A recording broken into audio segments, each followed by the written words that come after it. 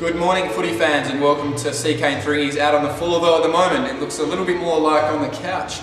But forget about it. We've got 4 games of SNFL footy this weekend. All 4 of them are on Saturday, and the first of which sees Glenelg host West Adelaide down at the Bay.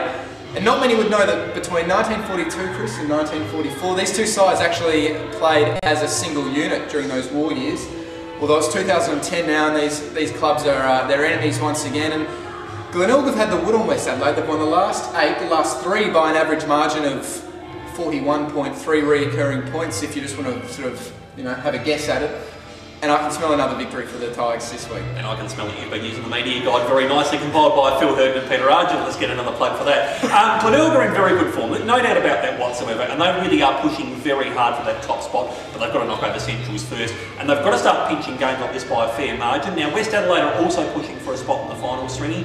Andrew Collins has said at times they're playing like a team that should be out of the finals. That's not the right mindset to take into this one. They really have to try and hammer home the advantage if they can get it over Glenelg. I really do think Glenelg are going to have too many options for them though. It's a lot for West Adelaide to cover, so Glenelg should win this one at Glyderop. Norwood take on North Adelaide at Cooper Stadium on the parade. And on current form, you'd have to write it off as a Norwood victory, but North Adelaide have won the last 7 on the parade. It's obviously a very happy hunting ground for them. You'd have to go back to 2007, I think it was, to find the last final margin that was less than 4 goals. Is this one going to be another blowout, or is this going to be a tight game? What do you think? Gee, if you took in last week's form into it, and Nord was super impressive against South Adelaide. In patches, they did take their foot off the accelerator at times too, and missed the chance to do it as a percentage, but in full flight, they look fantastic. North Adelaide, look, they're playing out the season, but they want to finish with a bit of confidence. Nord should win this one, and they should win it fairly comfortably if they're serious about the double chance. Port Adelaide take on the Woodville West Torrens Eagles at Alberton Oval, and Port was just superb against Sturt last week, and of course it came just after we said that they hadn't been able to string 4 quarters together.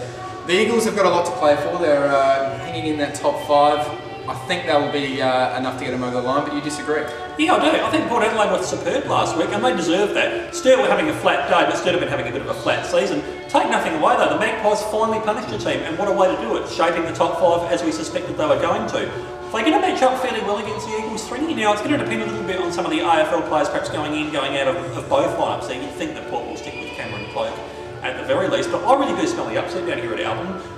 Well, from the shortest road trip of the round to the longest, South Adelaide taking on Central District down at Noarlunga, and to be honest, I don't think it would matter where these 2 clubs are playing. I think Central District, on current form, and historically they've won 22 of the last 23 games between the 2 sides. I think I can smell a pretty big win. I think they can too. Honestly, this is going to get very messy. I really believe at one point, Ron Fuller was furious with the players last week. He said that some of them just did not understand the requirements of league football.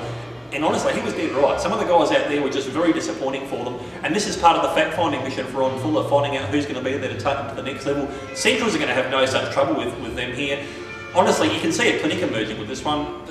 Centrals, 14 to 16 goals, if they don't rest players and if they don't take their foot off the accelerator, and if South Adelaide manage to flood 16 players back into defence. But honestly, Centrals have got the sharpshooters kick over a flood. There you go, an interesting round 19 of the SNFL. We'll be back next week as we head towards the business end of the season. We'll see you then.